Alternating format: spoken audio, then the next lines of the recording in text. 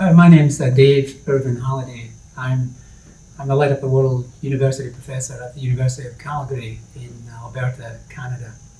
And along with my wife, I'm the co-founder of Light Up the World. Dave, could you explain the core philosophy of the Light Up the World Foundation? Yeah, the core philosophy of Light Up the World is basically to facilitate the lighting of the homes in the developing world at what we call at the base of the economic pyramid, roughly a quarter to a third of humanity, which is a couple of billion people, who have no access to the electrical grid. Therefore, they can't have electric lighting. And what we've developed over the years is a solid-state lighting system based on renewable energy, which is affordable to a great percentage of this 2 billion people. And you've been doing this for about 10 years? Mm-hmm. And what was the technical inspiration that convinced you that this was possible? In the beginning, when we first started to think about how could we help people illuminate their lives, and the kind of raison d'etre for Light Up the World, by the way, it was so that children could read, because education is everything. If you're educated, there's nothing you can't do. In the beginning, we thought, well, okay, what kind of a bulb are we going to use? And because I have a background in fiber optic research, I knew a lot about diodes. So I thought maybe we can make a lamp with diodes. And we actually made white light with colored diodes back in '98, but it was pathetic. It was not useful, and we just have to thank God for Shuji Nakamura and Nichia, who invented the white LED. So at the end of '98, we were fortunate enough to get a few samples from them, and there's no question that was the eureka moment when we switched on that first 1/10 of 1 watt white LED, when we realized that an old guy like me could see to read, an 8x11 sheet of paper perfectly well. Then children would have absolutely no problem, and you don't have to be a rocket scientist to appreciate that. You chuck a few of these little 0.1 watt diodes together and you've got a lamp. Now you can light up a table, a small room, and the rest is history, as they say. How can individual scientists and researchers contribute to your efforts? The contribution that researchers and scientists can make to Light Up the World, it's probably twofold.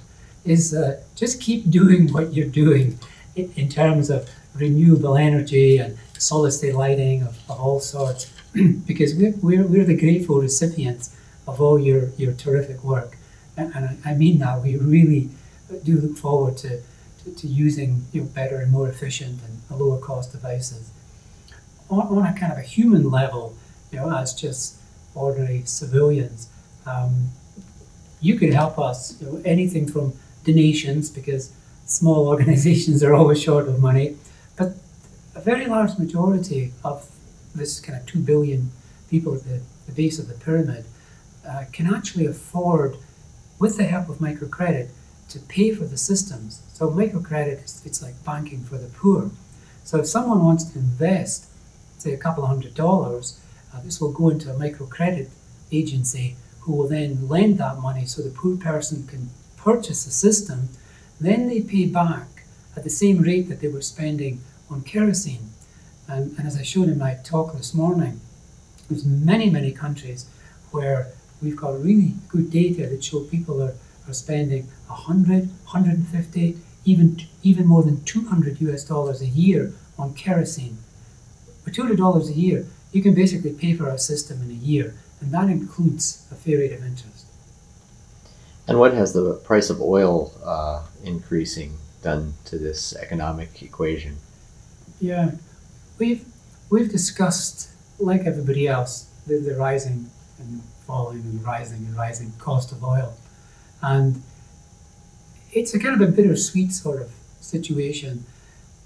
We know it's affecting our lives a little, but our lives, traditionally over in North America, our lives are hardly touched, to be quite frank. But it's really going to affect the poor people drastically, because many of these people are already spending 20-30% of their income which is only, a few hundreds of dollars a year in many cases total. So it's going to affect them to purchase kerosene. But maybe the good thing, in a sense, it's an ill wind that blows no good, is that this will be an even greater incentive for us and for them to come together so that we can show them that, look, your kerosene cost is going up, our prices hopefully and costs are going down. So to make the move from fuel-based or kerosene-based lighting to solid-state lighting, renewable energy-based, it's a no-brainer. Could you just talk for a minute about how renewable energy and solid-state lighting work together, and maybe what you're looking forward to in developments in that area? Mm-hmm. The match between renewable energy and solid-state lighting, it's beautiful. The technology for solar panels and for LEDs, there's a lot of kind of commonality there. But we have a fairly broad horizon in terms of renewable energy. We've used pico hydro, just a few hundred or 1,000 watts. We're very interested in biomass. We've done a lot of work in the field in that. But there's so many things, and we kind of just look forward to the scientists, engineers, developers, etc. Just keeping going the way they're going and doing something useful for the world, because energy is everything. It really is.